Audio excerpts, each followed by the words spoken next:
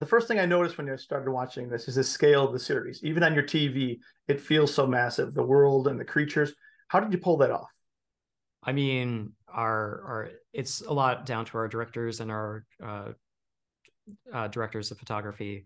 So I mean, one of the undergirding philosophies of what Gareth Edwards did in the Godzilla 2014 film is, the creatures are so big that they can't fit in the frame. And, you make those intentional choices of like, how are you going to frame this up so that the monster you're only seeing a portion of it. And then, you do pull out and get wide shots as well so that you can see the sense of scale and everything. But that really is like one of the intrinsic thing is you ground it in some subjective reality. You have people in the foreground mixed into the action, and a lot of decisions of like, maybe our creatures for a scene are a little bit smaller so that we can actually achieve that. So, we're in the middle of a building, an old abandoned building, and instead of having a 300-foot tall monster that would just destroy the building instantly, you've got, like a lot of small creatures. Yeah, you have the amazing shot with the ship tipping, which you don't expect in the middle of an island, and it really captures that and makes you feel like, oh, you're in your head's like, run, run, Yeah, these yeah, yeah. massive things.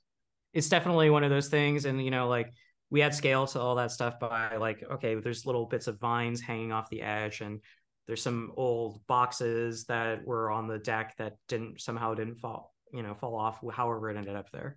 And, you see those tumbling off the side, and it gives like a real, again, a sense of scale and complexity to Mm-hmm. the shots. Is there one challenge that you had the most fun tackling or that you're most proud of? I mean, the creature design is the biggest challenge, and it's also the most fun part of the job.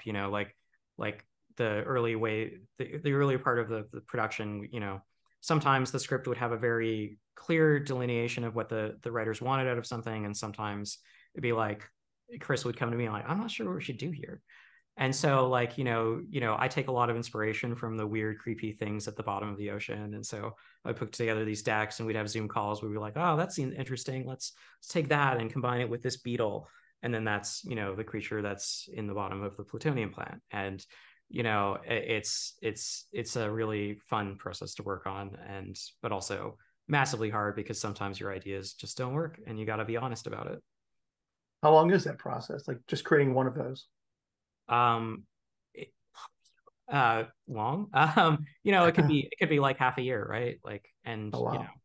like and not because it takes that much calendar time, like physically doing the work, but you might try something and it doesn't work, and then you might try something and it doesn't work, and then when you put it on screen, like we had one creature where we had like a really strong design. It looked great in stills, and then we put it into the post viz, basically like before you actually turn over to the vendor to do the final images. You do like a really rough animation pass, put it in, and we're like, this is not scary, this is just weird. So then we're like, okay, well, let's give it big pointy teeth, let's make it dark, let's make it, all of these things that you draw from to make it work. So that process might, you might do something. We did that like really quickly in like a 2-week period, and then 4 months went by, and then we look at it and it's like, oh, man, that didn't work. Not what you want, but hey, what I see on screen so far looks great. So I'm looking Yeah, forward to seeing more. And thank you for taking the time to speak about it today, and best of luck going forward. thank you so much.